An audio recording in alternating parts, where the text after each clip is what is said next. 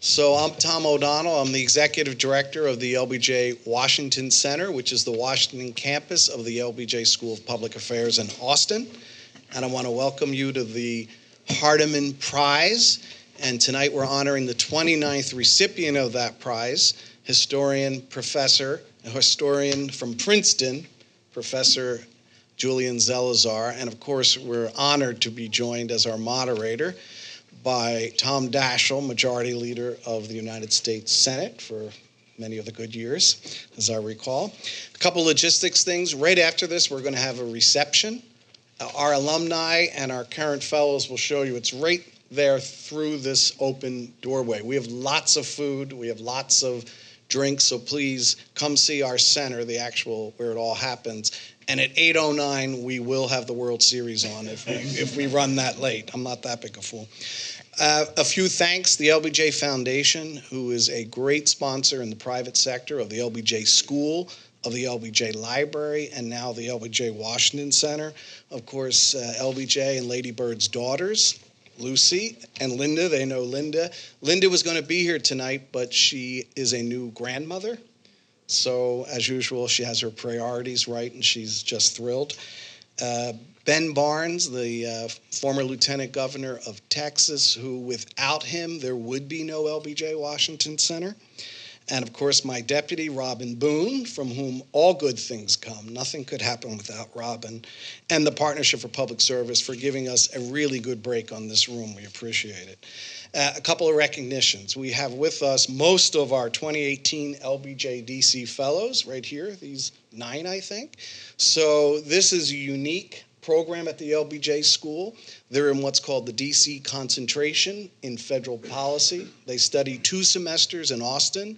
They then move immediately to Washington. They study at night and work full-time all through the city in policy apprenticeships. It's a pretty brutal and rigorous 18 months, but they graduate 6 months early with a full degree, and they're in the Washington market.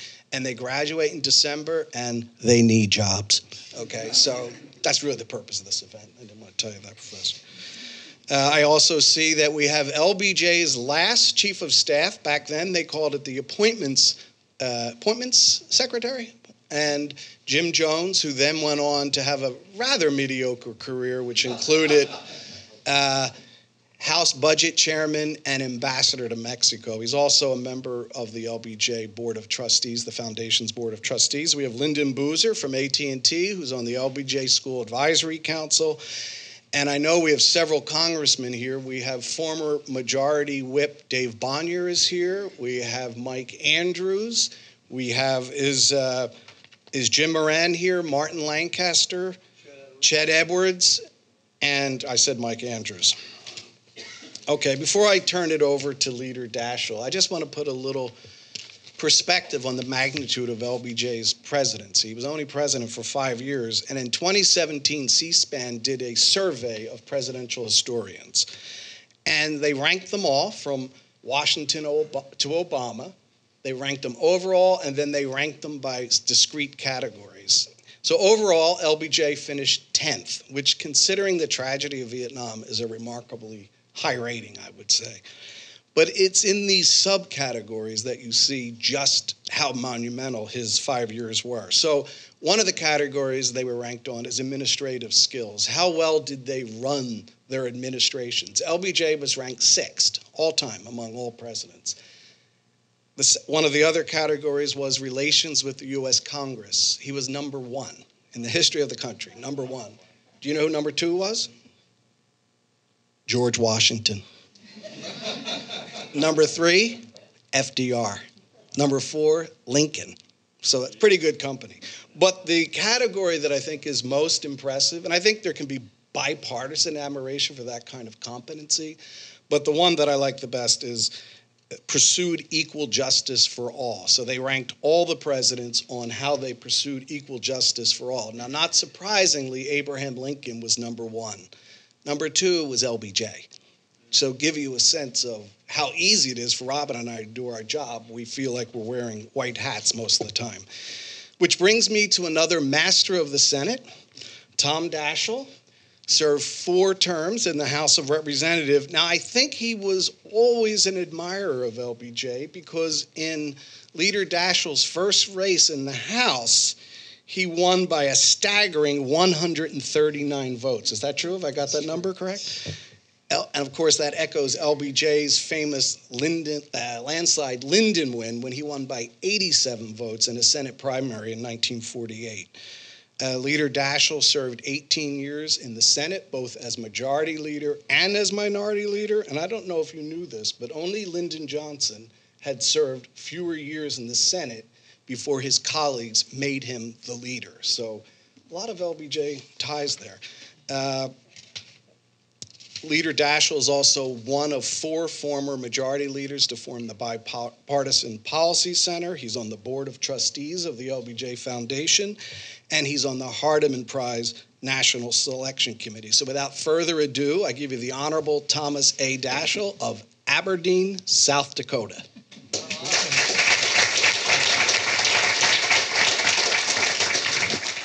Thank you very much, Tom, for that kind introduction. My goodness.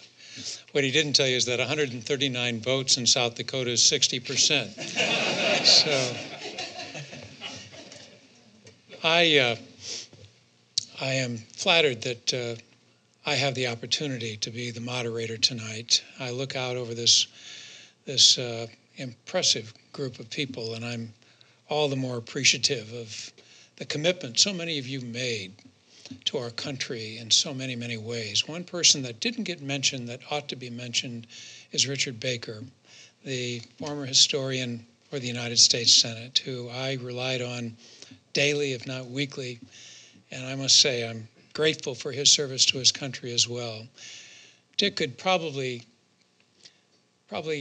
regale us with stories for the next several hours, but one of my favorite traditions in the Senate, one that we don't do in the House, is that you have the opportunity to carve your name in the desk at which you sit on the Senate floor. I had the good fortune, and it's one of the highest honors that I have ever had in my lifetime, to sit at the same desk as LBJ for 10 years and to carve my name next to his at the end of my time in the Senate in 2005. What a remarkable thing to sit and to think of the history, to think of the extraordinary contribution that Lyndon Johnson made, not only while he was president, but for those 6 years when he was leader. One of my favorite quotes of LBJ's occurred not when he was in the Senate, but when he was president. It was on March 15th of 1965 at a joint session of Congress, speaking on voting rights. He said, somehow you never forget what poverty can do when you see its scars on the hopeful faces of a young child. He said, I never thought I'd be here in 1928, but here I am in 1965, standing before you. He said, never in my wildest and most fondest aspirations did I ever think that I would have the chance to help the sons and daughters of those students. But now I do. And I'll let you in on a little secret. I intend to use it. I love that quote for 2 reasons. One, because it captures his motivation, but secondly, his determination. And we are the beneficiaries of that legacy some 50 years later. What is somewhat troubling to me is that those in power today have a similar opportunity to create a legacy. But we're mired in dysfunction, polarization. Tonight, I'm hopeful that we could shed a little light on the contrast between then and now, and that we can maybe better understand our circumstances looking through the lens of history. And there is no one better to help us do that than our honoree, the winner of the Hardeman Prize this year. D.B. Hardeman was a longtime aide, as most of you know, to Sam Rayburn. He was invited by President Johnson to join what was called the 5 o'clock club, in which they had the opportunity daily to meet at the White House to talk about the presidential campaign. The Hardeman Prize is awarded for the best book on the United States Congress from the fields of history and biography, journalism, political science. Dr. Zelizer is the Malcolm Stevenson Forbes Class of 1941 Professor of History and Public Affairs at Princeton. He's one of the pioneers in the revival of American political history and the only two-time winner of the Hardeman Prize. His first was for Taxing America, Wilbur Mills, Congress, the State, 1945 to 1975. He is the author or editor of at least 19 books on American political history and almost 1,000 op-eds. He writes a weekly column for CNN.com. He's the recipient of fellowships from Brookings, Guggenheim, the Russell Sage Foundation, and the New York Historical Society. He has not one, but 3 new books coming out in the near future. Fault Lines, A History of the United States since 1974, Burning Down the House, Newt Gingrich, The Fall of a Speaker and the Rise of a New Republican Party, Abraham Joshua Heschel, which is a biography of a leading Jewish theologian of the 20th century. Tonight our hope is not only to present the prize, but to receive what I think will be a memorable tutorial from one of our best historians. Welcome with me, Julian Zelizer.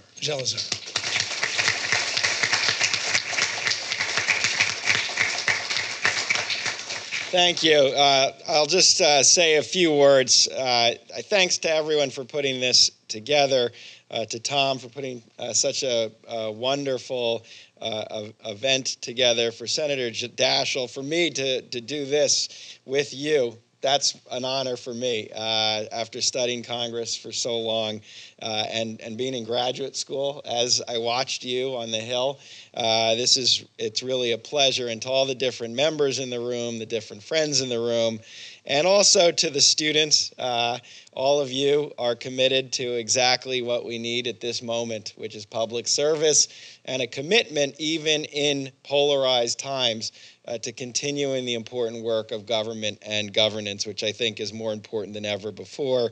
And I also want to thank Mark Updegrove back in Austin and Samantha Stone, who put everything together for the award and for this event.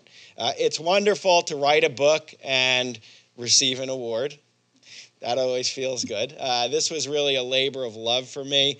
The writing about LBJ, and particularly President Johnson's relationship with Congress, brought together a lot of different issues and themes I had worked on in some of the other books of my career. I've always been fascinated with Johnson because, he's just a phenomenal thread between the two institutions of Congress and the presidency in ways that few other actors, even in FDR, can give us, because he inhabited both places. For me, he's always a legislator first, and that defined a lot of how he approached the presidency, and I think part of why he ranks so highly on that list. The 1960s is what triggered me to become a professor of the modern period. Senator Daschle was asking me about this before. Just in graduate school in the 1980s, there was a revival of the 60s, or a fascination with it. So all the contentiousness, the division, the fragmentation, and the turmoil really fascinated me. And what fascinated me most, although I started by studying the grassroots, was really the people in Washington who were trying to navigate through all of this, dealing with some of the big issues. The book, I hope some of you have a chance to read it. There were, I'd say, a few kind of big themes that really interested me. One was just understanding this moment, which really a lot of it happens in the middle part of the 60s, from 64 to 66, a burst of social legislation, which today is almost inconceivable in scale or scope. And when I would give talks when the book came out and just kind of list some of what happened, it's astounding. Medicare, Medicaid, federal aid for both levels of education, voting rights, civil rights, and much more. And to write about it was always of interest to me. How does that happen? How do we have a moment like that when today that seems really the distant past, a different kind of world of politics? And obviously writing about it now, or in this period, having the book out, takes on an even different kind of significance when a lot of these programs are clearly at risk. And what always fascinated me about the Great Society is not just how much legislation passed, but how much of it lasted. And even though we've gone through the age of Reagan, the conservative revolution in politics, a lot of what Johnson built with the Democratic Congress still stands. And for me, I have in the book the story where the protesters against President Obama's ACA proposal had the placards, get your government hands off my Medicare, which was funny, and we laughed, but in some ways it also it signaled how deeply inscribed those programs are in society today, for red and blue, to the point that that could be a protest. The second issue, obviously, whenever you study President Johnson, is the war in Vietnam, and how that fit, for me, into the politics of his presidency, and to try to understand some of the political dynamics that locked him in that path with the war and ultimately undercut the coalition he was actually trying to nurture back in 64 and 65. And the final piece, which is the biggest part of the book, is to understand presidential power in relation to Congress. This is the issue that always fascinates me since I wrote about Wilbur Mills at the beginning. And President Johnson, after a long time when he didn't have the best reputation, in part because of the legacy of Vietnam, has had a renaissance in the last decade or so, where he has emerged as a model, especially in this day and age, of how a president can get things done. We turn to the history of Lyndon Johnson. We turn to Robert Caro's books to understand how do you use power. And all the historians who deal with President Johnson, this is what interests them. And there was a story about Johnson books being circulated to the Senate when ACA was locked up to say, how do you do this? How do you move a bill? And that's an important part of President Johnson. His feel for politics, his understanding of the legislative process was unequaled, in part because, in my mind, he had such respect for congressional power. That's a big theme of the book, that it wasn't that he was an imperial president. It wasn't that he was a president who could do whatever he wanted. It was just the opposite. In many ways, he had such an abiding respect for the power of Congress. He understood it, he feared it, and he orchestrated his presidency around that institution. That's part of why he was effective. So the book covers the early part of his presidency, when I try to show how the civil rights movement combined with the election of 1964 opens up this tremendous window. And I bring back the role of the 89th Congress in the Great Society. It's more a relationship between President Johnson and that Congress that you need in order to understand why so much legislation happened. How do you get the legislative conditions that are necessary for policymaking to happen? And then the second half of the book looks at the period between 1966 and 69, from the midterms to the end of his presidency, to show how when those conditions were not quite so favorable, President Johnson encountered a lot of problems in dealing not only with Vietnam, but continuing to produce the same level of legislation. There was one phone call I cite in the book. In 1967, a battle has started over a tax surcharge. President Johnson wants to increase taxes to help finance the war and the Great Society. And one member calls him and is frustrated that President Johnson can't do as much as he had done the year before. And he asks him why he can't get things moving on a certain piece of legislation. And he says to the president, why can't you make this happen? After all, you're the master of the Senate. And Johnson, in the phone call, yells at him in classic Johnson fashion, saying, "Master of the Senate, I'm not the master of a damn thing. I'm not the master of nothing. We can't get this Congress to do one damn thing that I know of." And he expresses his understanding and sensibility about the limits that a president faces when those conditions are no longer right. So my book really tries to capture that relationship and use it to understand what happened in the 1960s. Putting LBJ in context in many ways was the project of the book, and it really felt like the book of a lifetime. So thank you both for the award and Senator Daschle for being here for the conversation that we're going to have, and for all of you in the room who are here, and lastly, again, where I started, to all of you who have contributed in different ways to public service and to governance. It's really an honor to be with you in this room and to spend my career writing about you. Oh. Now, he's already received the cash award, I've been told, so we have a couple of other things for him. The consequential part of the presentation has already occurred. But, there is a signing pen and one of the famous LBJ bobbleheads that left for me to present, not the check, just the bobblehead. Thank you for the bobblehead. Okay. So now we're going to have Q&A. Leader Daschle will kick it off and ask as many questions as he likes, but then we're going to ask the audience to ask questions to either Leader Daschle or to Professor Zelizer. So please be thinking of some questions. I'll be happy to start. I'm intrigued, first of all, Julian, by the title, The Fierce Urgency of Now. Explain the connection between the title and the subject matter. So the quote comes from Martin Luther King's speech here in Washington. And in some ways, that's when the book takes off. I present Kennedy as a president who really struggled to get around the conservative coalition in Congress, which really, they were the main actors of the period, the Southern Democrats and the Republicans who teamed up, and they had blocked a lot of his agenda, Medicare, civil rights, and King makes that speech here in Washington, and his message is incrementalism, compromise, waiting was no longer tolerable for the civil rights movement, who are risking their lives on a daily basis to get legislation done. And so it's a galvanizing moment, and that's captures, I think, when the president enters.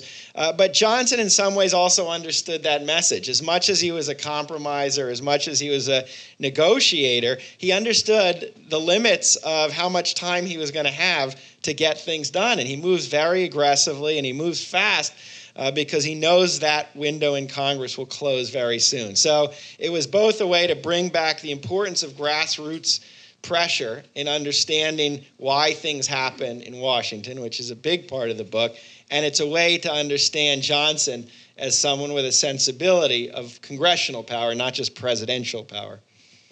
So early in the book, you address what you consider are two important myths about the 60s. The first is that it was the apex of liberalism, and the second was somewhat of a surprise to me, but the degree to which we credit LBJ for his savvy and his political intelligence and capability.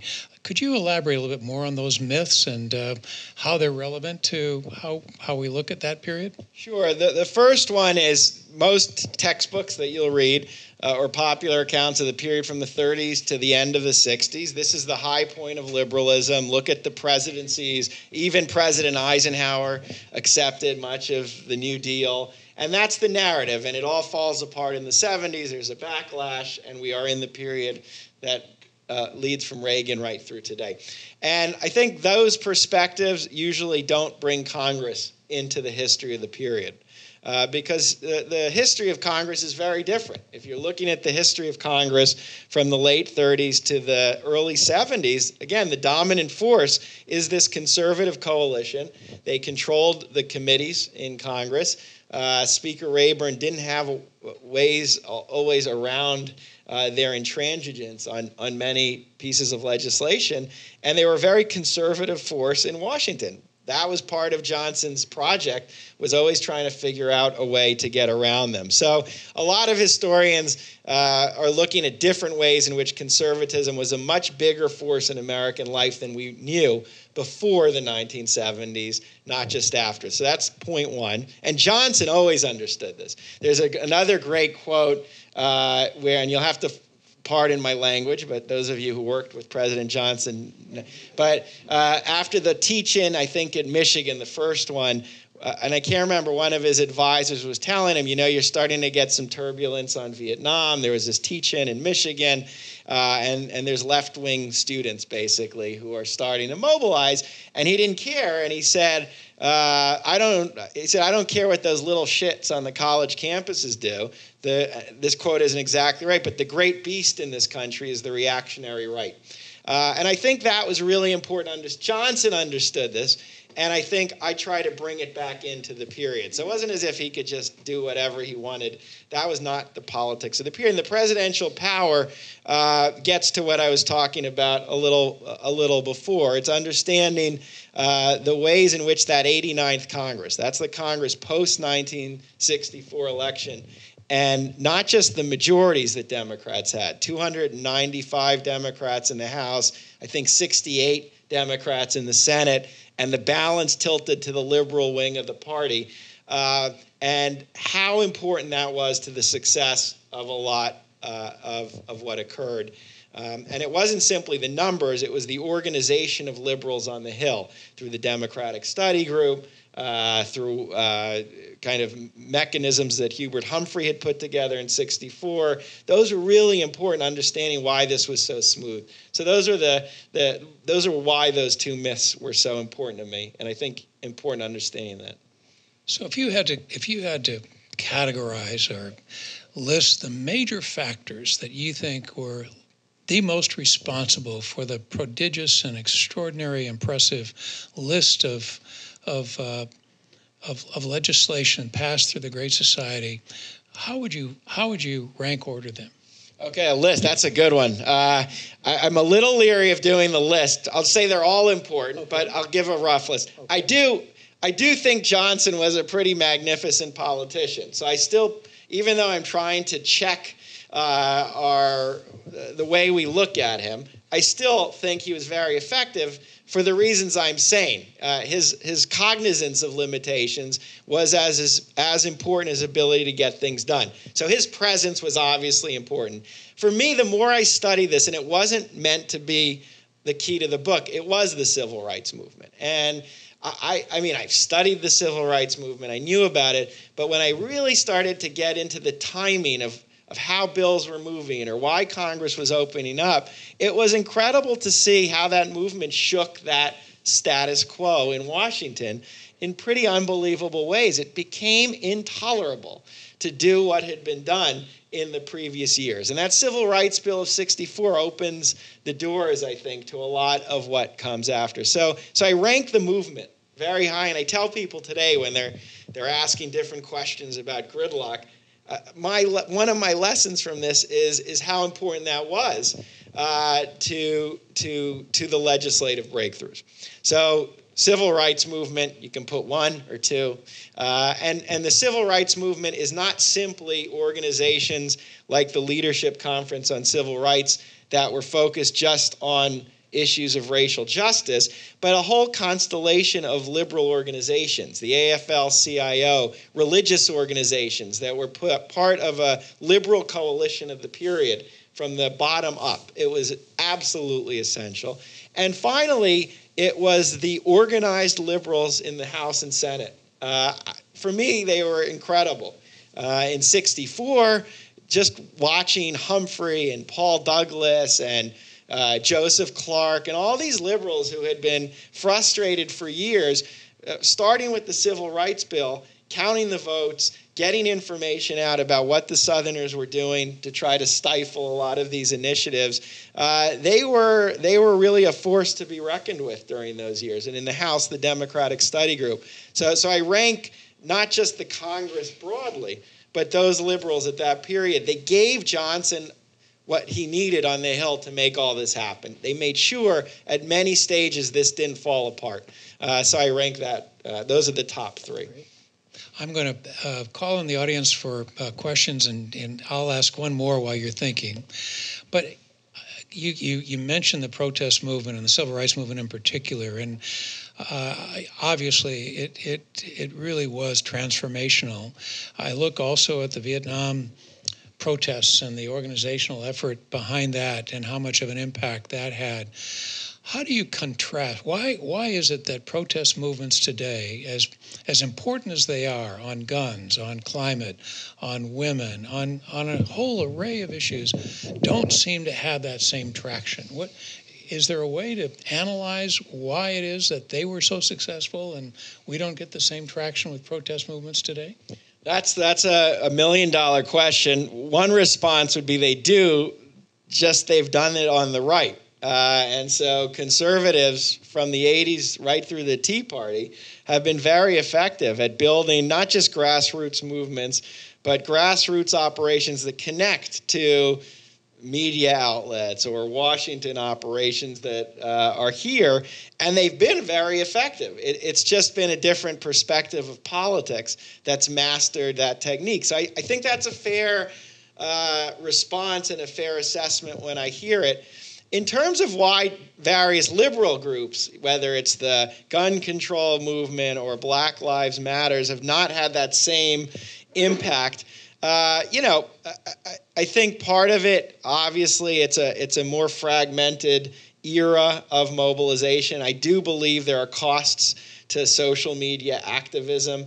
I think there was something about the commitment of people who met, who were out on the streets on a regular basis, who were interacting with each other, that is harder to replicate when a lot of it is social media based. And probably liberal grassroots groups today are more social media based still, I would bet, than some of the conservative groups, which tend to be a little older and probably using different techniques. So that's important. They haven't, the most remarkable thing for me about the 60s, again, was the umbrella nature of a lot of the movements. It was this different groups were connecting on these issues. So the Americans for Democratic Action, the AFL-CIO, the religious groups I mentioned, and then there was something called the Leadership Conference on Civil Rights, which brought all of them together.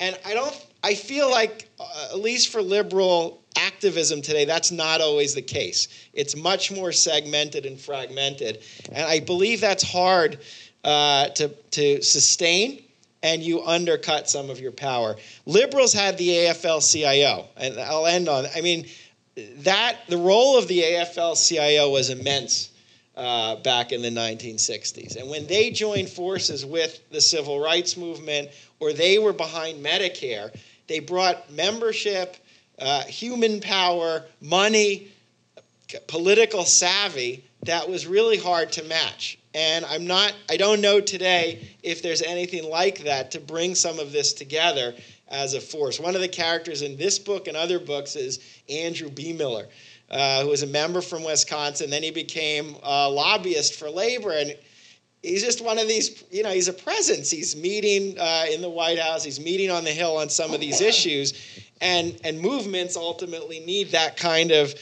connective force and then Washington-based force. And I think that's probably part of the answer in social media. Great. Questions? Yes, Martin. How do you think President Johnson would handle the gridlock and chaos that dominates the whole political scene in Washington today? Yeah, so that's a hard question in that I'm trained as a historian not to do counterfactuals. I was always drilled in me. Don't imagine what someone would do because you just don't know. But look, and many of you in the room knew him better than I did. So this might be wrong, but my instinct is he would be a little different than President Obama, for example, in that I would imagine he'd be a pretty tough partisan right now in terms of capitalizing on every procedural advantage, every structural advantage that Democrats had. Say, not now, but if he had been president a few years earlier, he would not have hesitated to embrace the ugliness of congressional politics to get through a Democratic agenda. I believe that's how he would have approached it. So reconciliation would be a welcome tool for him, again, because of his cognizance of how limited time you have to do it. So I don't think he would be very bipartisan. I'm not even sure he would aspire to that in this day and age. I think he'd go the opposite direction. Could be wrong, and I'm imagining him in 2018, not in 1964. So it's a different world. Could you speak to his relationship and with the media back then? And I wouldn't say his manipulation of it, but he certainly had a relationship with it. He went into it, into broadcasting, the family businesses, and obviously it was a very different media environment back then than we have now. But I think it's an area where he doesn't get enough attention for how he worked with it and some of its leaders. And obviously it helped bring him down later in the 60s with Vietnam. But he was aware of how successful it was for President Kennedy. And so I'm just curious as whether you tackle that relationship in the book. Were you going to add something? Or? No. I thought I heard you. So it's not a theme in the book, but there are some. So often historians who write about LBJ, they write about him as someone who's not fully comfortable in the TV media environment that's really taking form by the 1960s. And so that can range from comparing him to Kennedy, who was very comfortable and charismatic, and President Johnson could be more awkward, or he couldn't exhibit the same kind of passion always when you watch old clips of him on TV that he would on the tapes that you hear. And there is that translation problem. And then there's the famous story that's been rebuffed about Walter Cronkite when Cronkite turns, and that's a turning point for Johnson. So there's a lot of critical history. But there are some moments where he really did kind of the media and the coverage of him becomes very important. So back to the speech you were talking about, the voting rights speech is pivotal. When he gives that speech, and the way it's covered in the print press is the words he used were perfect. And this is the speech. So initially, President Johnson was not planning to move on voting rights first thing in 1965, thought it would be too complicated, thought doing it 2 bills at once would tie up the rest of his agenda, so he's going to wait. The civil rights movement basically forces his hand. That's an example where the marches at Selma made it impossible, in part because of the media coverage of it and what people were seeing. But then he makes this speech, one of the best presidential speeches, in my opinion, where he makes this powerful case for why voting rights is morally necessary, and ends by saying, "We shall overcome," using the words of the movement that was still pretty radical. And there, it's not a photo op event by any stretch, but it's a very kind of good use of words and good use of coverage that helps him very much. So there are some moments like that. But he's not, I don't see him as someone who really he's an era of inside Washington politics. He really is. And I don't mean that in a denigrating fashion. But the media was not always his best tool. He's more reactive to it. He's watching it. He understands how it hurts him, but he's not a shaper of the media. He's not like Kennedy. He's not like Reagan. And you could argue he's not like our current president in terms of someone proactively shaping the narrative. There are a lot of great, one last thing, sorry.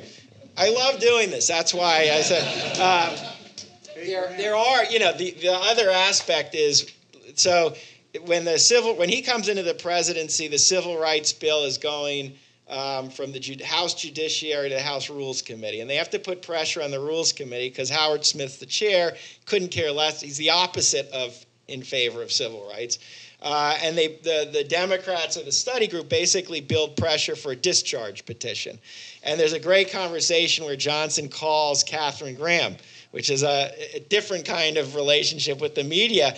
And he's basically encouraging her to publish stories about how the Democrats and the Republicans are secretly trying to stifle this bill.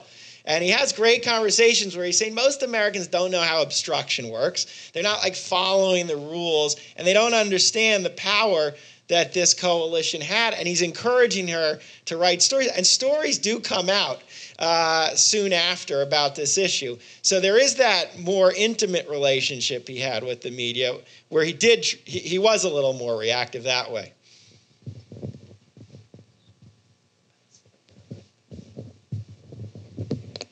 Hi, good evening. We just a couple of weeks ago, we just ended a very contentious Supreme Court confirmation and hearing. And I'm just curious if you could speak about the nomination process and confirmation process of Thurgood Marshall by Lyndon Johnson. Yeah, so that is something, I'll be honest, I don't have as much in the book, just because I had a whole thing on that and I cut it out. The bigger story, so Marshall is a historic story. The story in terms of polarization is really Fordist, and it's often now dated as the beginning of the breakdown of how confirmations work, leading us right into today. And you can speak much better than I ever can about how this has evolved in the last few decades. But you do start to see in the mid-'60s with his Supreme Court confirmations, nothing like today. It is different than today. There still is a process in place. It can be contentious. It can start to get ugly and aggressive. But there does seem to be the sense in the Senate of a kind of a legitimate and an illegitimate way to do this.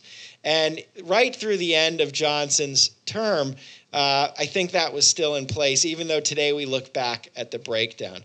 And I think then the problem wasn't partisanship, it was bipartisanship. That's a thing to remember. It's a Southern Democrat-Republican coalition. So it's a different dynamic on confirmations than you will see today. But I do think it's fair to say we were in a very different place in the 60s with confirmations than where we are today.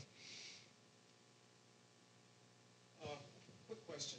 Today, in our time, bills like the Tax Reform Act of 1986 and welfare reform during the 90s, I honestly don't think they would have passed without the full engagement of the president in terms of his staff, in terms of his engagement on the Hill, talking to the American people.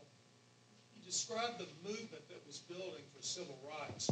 Would it have happened without Lyndon Johnson? Was it inevitable to happen? Or was he absolutely the most important thing in that debate?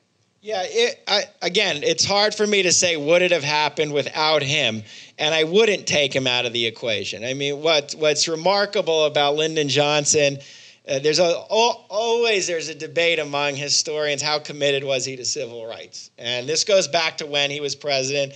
I'm more on the side that wherever he had been the decade before, by 64, he was squarely behind this bill. And he was going to commit a lot of his capital, a lot of his power. It wasn't a politically smart thing to do.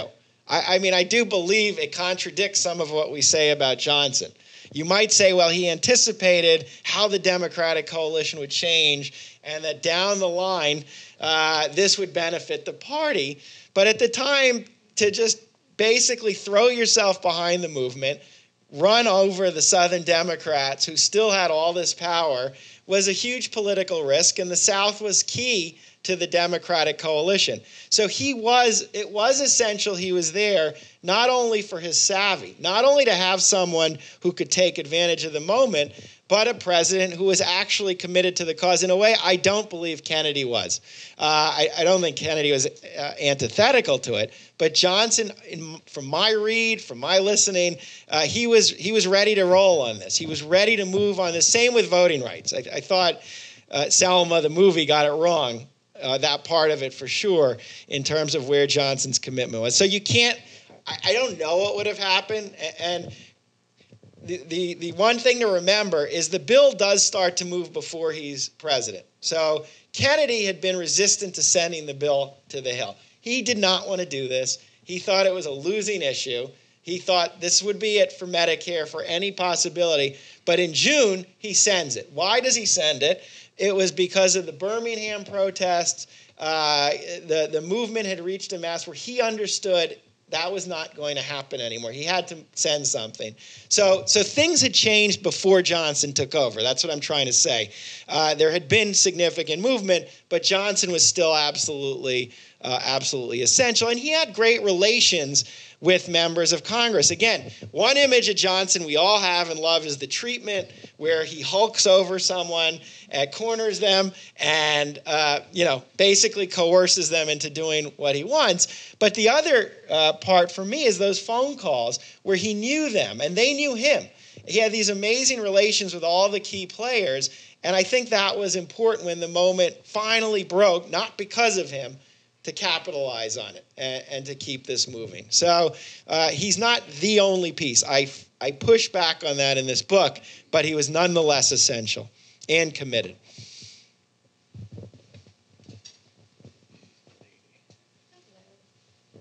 Hi. Hi.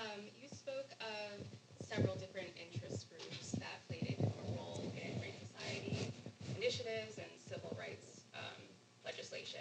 And I wonder if you uncovered a role for corporations or the business community as well during that time, because as we know today, they play such a pivotal role in policymaking. In terms of the legislation he was pushing, not the domestic legislation, really. They weren't. There were a few liberal business people in the coalition, but it wasn't as if the Chamber of Commerce, which was the National Association of Manufacturers, was very interested in the war on poverty. The one place they're very present is the tax cut. First thing Johnson does is he pushes a tax cut in '64, and Kennedy had already been pushing this, and the idea is you'll boost the economy, you'll boost demand. That's where you see the business groups come in. They're fighting over different kinds of provisions in the tax code. But then the domestic policy making, no, I didn't find them to be big players in the room. And then they come back in '67 and '68 when Johnson starts to push for a tax surcharge, and the debate turns back to taxes. And that's where you see a lot of business groups mobilize to cut domestic spending. But they're not part of the progressive coalition in general, relative to where these other groups were. I just came from seeing the movie First Man, and it chronicles Neil Armstrong 6 months into the Nixon administration stepping on to the moon. Yeah. And we all know John Kennedy inspiring everyone with, "We've got to go to the moon." But it seems like all the heavy lifting must have been done after John Kennedy and before we stepped on the moon. And in all the 50 things I've seen about Lyndon Johnson, chronicling how phenomenal he is, there must have been nothing in the Renaissance about we love LBJ seems to recognize that he must have had some political clout and budgetary thrust to get this done, and it hasn't been recognized. Do you have any? The best things for that, you're right. It's in a lot of the books about the biographies about him. Will have a little bit on him, on James Webb. It's usually through Webb that you see a lot of the coverage of what Johnson did. Obviously, Johnson is in the Senate for Sputnik, and so the work on him in the Senate covers him as a key player in the initial push for research funding in '58, when the Congress passes legislation that starts to pour money into higher ed research, which will actually be important then to the space race program. It all comes out of Sputnik. That stuff on Johnson always has him as a key player. And he was very passionate about it. In part, it was political because it allowed Democrats to be a little more hawkish in the late 50s, because you had Eisenhower pushing to cut the budget, balance the budget. Then you had Johnson, Stuart Symington, Henry Jackson, who were saying we need to boost defense, and part of it was this kind. So that part of the story The Webb story is often an avenue, but it's not. It's not a centerpiece because it's just it's overshadowed both by just the social programs that do get put into place under him, combined with the overwhelming trauma of Vietnam. And so it has, you're right, it's faded. But it's during his administration, all of this is getting into place. But look, historians love to capture ends of things. I think this is why Congress, I got into all of this back in the 1990s. First, I wanted to study political history. But then I decided I wanted to study Congress. That was what I loved. And there was no historian studying Congress. And it's still kind of a dead field. It's not compared to the presidency. Right. It's just not, there's no comparison in terms of the volume. But for me, understanding Congress was really the avenue in to understanding how politics worked, how our democracy worked, how compromises and divisions really move their way up into Washington. And I find the institution fascinating. And I do remember watching you and seeing the modern Congress, and for me, it was the best way to understand where we were in the 1990s and 2000s. And it's such, again, as all of you, many of you have done this, so you know. But the hard part, the reason many people don't study it as much, and our Senate historian here, their office was always the best in terms of helping me on these parts of the projects. It's a messy institution. It doesn't have the kind of clarity that the presidency has. It doesn't have a neat 4 to 8 year timeline. It doesn't have a singular person that you could write about with a narrative drama. It has 2 chambers. There's different kinds of leaders within each chamber. And often part of what's happening in Congress, there's no real end. So the space program under Johnson, starts under Kennedy, finishes with Nixon. But a lot happened. But if I'm going to write a dramatic story, the budget went up, they're good, appropriate. It's not the stuff of which great stories are made. So I think that's part of why some of that kind of, those aspects sometimes fall out. I do believe that's part of what happens. But you're right in terms of a significant part of his contribution.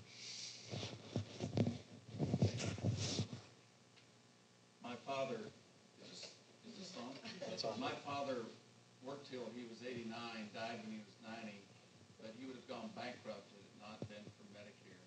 Could you share with us the struggles of passing the Medicare law, Johnson's role in it, and are there any lessons today for Democrats who'd like to further expand that? That's one of my favorite stories of this presidency. So Johnson is not the first president to push for Medicare. Medicare is an idea that liberals start to push in the late 50s in the House and Senate, and it's an alternative to national health insurance. So many liberals say in the late 50s, we're not going to get national health insurance. We saw what happened to President Truman, so let's try to narrow the request. Let's make it a more targeted program, B, targeted toward part of the population that people see favorably, meaning the elderly, and C, let's put it in the Social Security program, which was already in place. It was pretty robust. It was a known commodity. So that was the strategic change. But this coalition I keep talking about said, no way, it's not going to happen. The Southern Democrats, including Wilbur Mills, who's the chairman of the Ways and Means Committee, says, first, it's going to force an increase in Social Security taxes that bankrupts the program. And B, it's a form of socialized medicine, which was the tagline of the AMA. Kennedy tries to push for Medicare. This is really his signature program. This is what he wanted more than anything else, and he can't get anywhere. It's totally blocked. They don't even allow it in Ways and Means to move out to the floor. And Kennedy tries. He has a huge rally in Madison Square Garden.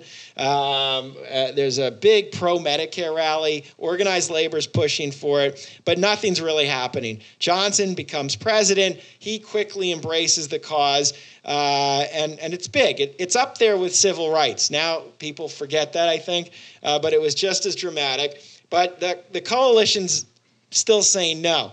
And even in 1964, even after Kennedy's assassination, even after all the goodwill that existed, which we often talk about after Kennedy's death, and even with Johnson's savvy, until that November election, there's no movement. In fact, Wilbur Mills kills a bill in a conference committee that they try to put in through an amendment, so Medicare is getting nowhere. Goldwater runs against Medicare, and he gets defeated in one of the worst landslide elections. So in 65, there's not a single Republican. There are a few, but most Republicans, they're in favor of some kind of health care. The election totally flips the dynamics on Capitol Hill, and many of the young new Democrats have run saying we're going to do that. So Wilbur Mill, he flips his position, and he says in January of 65, I'm in favor. And I'll finish quickly that then you have three versions of Medicare by March of 65 in the House. One is Medicare health insurance for the elderly through Social Security taxes. Two is a version that John Burns, the ranking Republican on Ways and Means, proposed, which is voluntary physicians insurance for your doctors, paid for by a contribution from the participant and a contribution from the federal government. And three, there's a version supported by the AMA, and Tom Curtis was pushing it, Congressman Curtis, which is basically a welfare program. Federal government will help pay for a state federal program for the medically indigent. And the famous story is in March, Mills wraps them all together in a 3-layer cake, they call it, and sends this back and gets it through the House. It provides all of it, Medicare A, Medicare B, and Medicaid. And Johnson, for me, that's the case. Johnson's very much in favor of it, and his support is essential. But it's that election. Elections really matter in policymaking. And the election totally changed the dynamics on the Hill, and that's why people started to turn. It wasn't simply some maneuver that happened. And it's a big breakthrough. It's a big breakthrough. We're going to give Ambassador Jones the last question. Very good presentation tonight. Thank you. Had many comments, and I can't remember them all. But basically, Johnson had an instinct for the Congress, even though he had not been there in several years. And you mentioned the Fortas nomination. Johnson had every day, was instructed to have at least 3 or 4 members of Congress come down to the White House and visit with him, have a drink, etc. He was on the phone constantly. And then we had a very good congressional liaison led by Larry O'Brien, Mike Manitos, and Henry Wilson. But all of us on the staff were divided up, and we had to have a certain number of members of Congress that we kept in touch with on a weekly, if not a daily basis. And when it came to the Fortas nomination, we organized Cliff Alexander, Joe Califano, Harry McPherson, myself, etc. And there were about 6 of us, and we each had members of the Senate to get this through the Senate. And we would come back and we'd have a meeting almost every day with the president in the Oval Office and give him a report. It was always a positive, moving forward report. And then finally one day he said, boys, we've lost it. And he instinctively knew when the tide had turned in the Senate. And sure enough, it had. So he had that on legislation after legislation. It was just remarkably incredible. Yeah, no. Yes, and he also with the Medicare story, what was remarkable to me is he was willing to give a lot of room. He was patient, so in addition to knowing losses from my read, and I was not there, he was patient in that he was ready to let it come up again. He didn't give up instantly. Exactly. He split the AMA, and he allowed Wilbur Mills some room to get credit on this and to devise the bill, send it back to him, but he allowed that too. So his feel for the different parts, whether it was a loss, whether it was when to give Congress space to do things, was remarkable. And I imagine it comes from being in the institution so long. I mean, we have lost that to some degree, having many people don't want presidents from Washington. They don't want presidents who've been in Congress for a long time. And I think with with Johnson, you really gain an appreciation because of the story you told of these other stories of what value added that brings. And again, it's not just understanding the process, it's a relationship with the key players, which you can't replace. And so I think that was quite important for those years. Oh, Professor Zelizer, we thank you for the insights, the incredible tutorial tonight, for your research as a former member of Congress, for your focus on Congress, and I hope you'll keep writing. I want to sign up for your class. I'm telling you. That'd be an honor. Will you join me in thanking? Thank you. Thank you, everyone.